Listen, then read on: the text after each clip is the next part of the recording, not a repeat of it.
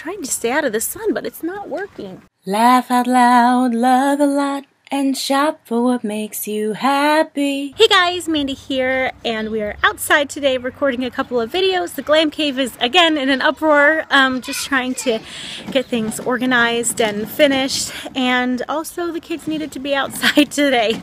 They had too much energy for being inside. So today we're talking about different ways to style your strapless maxi dress. And unlike last week's video, which was different ways to wear it, where you literally wore the same dress in different ways, this time we're going to be styling it differently using different layering pieces and accessories. So that's kind of how I've broken this down, is different layering pieces and then different accessories. And something you need to note before we get started, I'm pregnant. So one, that means I don't have a strapless bra that fits me right now. So if you see my bra, you'll have to forgive it. And two, some of the pieces are not going to fit quite right like they would if I was not pregnant. They're not going to hit me in the right place in my waist because they're made for a waist with no baby belly. So the first layering piece that we're going to talk about is the denim vest, of course. It's my favorite. You could also do this with a jean jacket. You could also do this with a different kind of vest. I have it here paired with more of a long bohemian crocheted style vest. You could also layer this with different cardigans. I chose a purple cardigan or a blazer. You could go with a solid neutral blazer, or I chose one in a complementary color. The last layering piece that we're going to talk about, you want to say hi? Hi!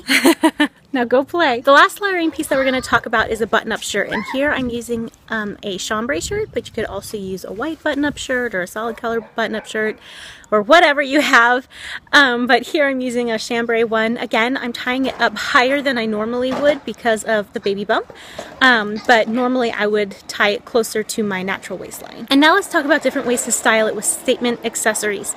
The first is to wear a scarf with it. I'm not a huge scarf in the summertime kind of person. I get hot really easily, but you could certainly try out this look for yourself. Next is with a statement necklace. I love this layered turquoise necklace, and it really shines with the colors in this dress without competing against them. Two more statement accessories that we can try. The first is to tie a belt around your dress. I chose this shiny silvery one, just so that you could see it, but normally I would actually probably go for one that kind of blends in with the dress a little bit more, just so it doesn't break up the long line that a maxi dress gives. And then the last one is a fun summertime hat.